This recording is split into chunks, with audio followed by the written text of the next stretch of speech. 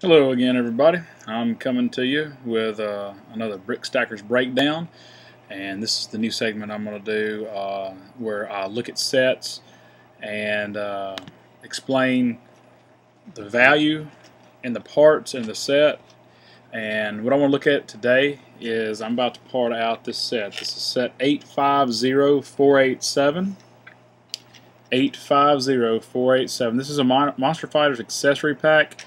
I bought it at Lego Shop at Home for around $10.48, I believe it was, or $10.98. It was somewhere around that range. And I want to part it out. And if we'll look real quick before we get started, let's look at our part out value on Bricklink.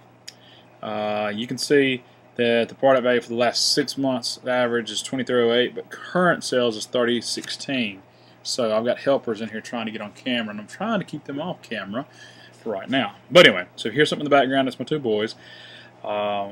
So part out value is pretty good. I can double my money at the very least if I do everything right. So not bad. So I'm going to part these out. Let's go back to Brick Store and let's look at what we've got. Now, I have sorted our pieces by highest to lowest, and you can see I've kind of adjusted a couple of the minifigs. This minifig actually parted out at $10 and something for average, but I wanted to drop him down because even though that is the average, he's selling around $8 and some change, so I brought him down to $8. I'm probably going to leave the other two alone. This glow-in-the-dark Ghost, it's pretty cool. It's $3.43, and they're selling pretty good. But anyway, if you look at that, he's only available in 2 sets. The Witch is only available in 2 sets, which is a collectible minifig, and this one, and then this zombie right here with a reddish-brown suit is only available in 1 set.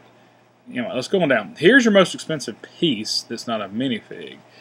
This piece right here, it is actually the centerpiece of the tombstone, the head tombstone in the set.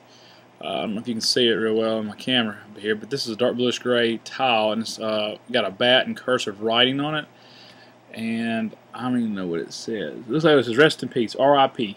Okay, so this is only available in this 1 set. This is your unique item for this set. It's 93 cents. Very cool little tile, printed tile. So that's your most expensive piece. The chains that go on the Ghost, if you were to sell the Ghost like on eBay, this is the one accessory you would include with the Ghost. It attaches to the hands of the Ghost and makes it look like the chain. As you can see in this one that I haven't parted out yet, you see how the chains are on there, and there's a picture of it glowing in the dark. So very sharp little minifig, and this is a good accessory, and it parts out at 47 cents, but it's available in a lot of sets, as you can see on the screen.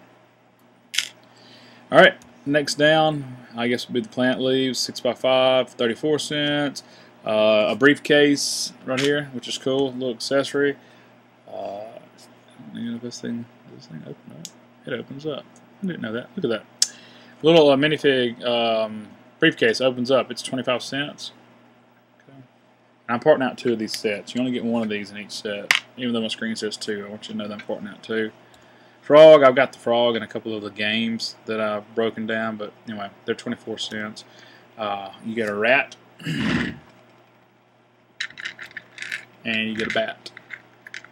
And they're the same price each, basically 19 cents each. So here's your rat. Pretty cool. And here's the bat. Pretty cool if you're setting up a little city somewhere and you want to put these as little accessories.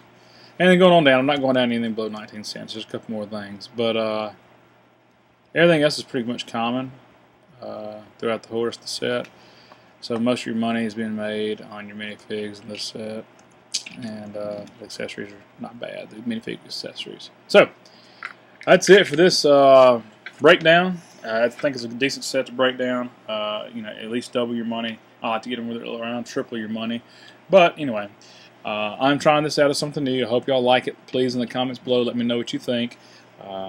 Inspired by good old Clutch over at Bricks on the Dollar. I'm not living up to his quality probably, but want to get there one day.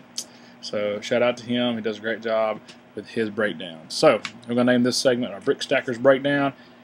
This will be number 2.